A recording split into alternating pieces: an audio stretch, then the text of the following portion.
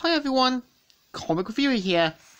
This time we're reviewing on issue 2 of Beast Wars Transformers The Ascending. Now, as you know, this is meant to be a sequel series to Beast Wars The Gathering that's meant to deal with the after effects of Beast Wars The Gathering. And the cover has Transmetal 2 Ravage tacking on Transmetal Rat Trap and Optimus and Rhinox when they're not looking. And it starts off with Unicron talking with his followers and them saying, "We obey."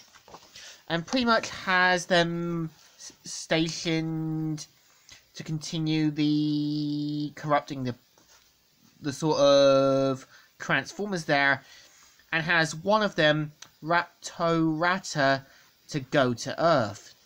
And we see how the other Maximals and Predacons are still duking out in their own Beast Wars after the events of issue 1. And we see Wolfang talking to Bone Crusher saying, "As much as I hate to admit, Bone Crusher, he's right. The Predacons have a destructible edge in Arsenal terms." And we see how they're trying to duke it out, but they need Razor Beast to help deal with the problem, as they won't last any longer.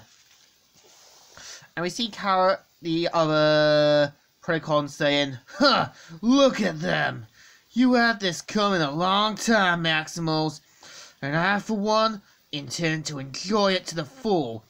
And of course, we see them having to try and duke it out. We see how Spittle ends up meeting Grimlock, saying, "So much for our devours. Me ready for main course. Grimlock, quick, before we can... Too late!" We see how they now get a winning edge and manage to take down what Predacons there are. And we see Wolfang meeting up with... Snarl meeting up with Razor Beast, who pretty much returns back to the battlefield after tying up Transmetal 2 Ravage. And after escaping, plans to release Megatron and sort out the problems. And saying, "Once I'm in sync with the primary Beast Wars, I'll free Megatron, and then you and every Maximal on this planet will die screaming." And we see how Magnetron shows up and points out that he's stuck in limbo, and also needs his help to sort out a truce, as there is a danger coming to Cybertron.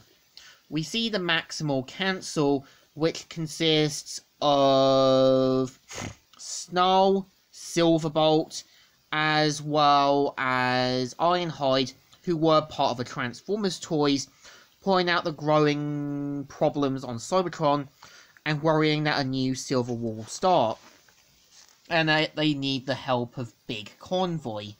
Now, fun fact, Big Convoy is meant to be a version from Beast Wars Neo that was a sequel to Beast Wars 2.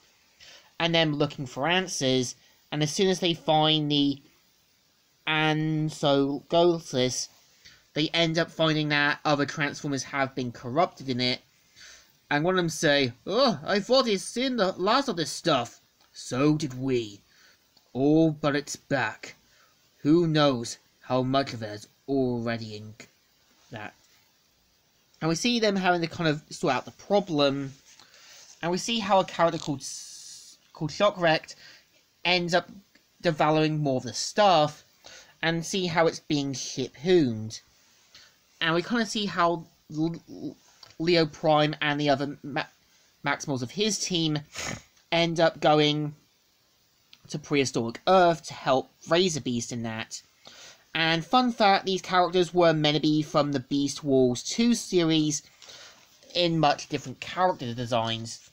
And see Stampede saying, "Huh, so some hops. Stampede? Be still! Huh, Killjoy." "Apache, anything this time?" "Still nothing. Scanning real. So much zinc." And we see how they plan to head on to the battlefield, where, Megatron... We see how the the Predacons and Maximals are still duking it out. And we see how Razor Beast manages to stop being in sync. And of course, during the battle, we see how their Leo Prime's cruiser shows up. And Razor Beast saying, "They came! They who?" And we see how Leo Prime and the other Maximals show up, saying, "Apache, Stampy, Longwreck, Match Kick, engage beast modes. Show them it's a lot of the jungle out here, huh?" And of course, we see how Leo Prime and his other team give them a winning edge. And of course, we see how Ravage manages to kind of calm everyone down, and saying that a danger has come to Cybertron, and they need to sort it out. Just then, Shockcorrect also shows up, and just as he's about to fire, aims for Razor Beast, and of course, we see them saying, "What's happening to him?" "Nothing good. We've got to keep back. It's too late." And we see how he's now been consumed by the energy of it, and now becoming a shell of his former self. I would say, yeah, issue 2 isn't too bad. Like, yeah, it's using kind of the elements from Beast Wars Neo and Beast Wars 2 by mixing it together. And I kind of feel, yeah, it does kind of feel like this is like a season 4 that could have happened. I think, yeah, the issue definitely deserves a thumbs up. Still good, and still alright. So, Comic Reviewer here, signing out.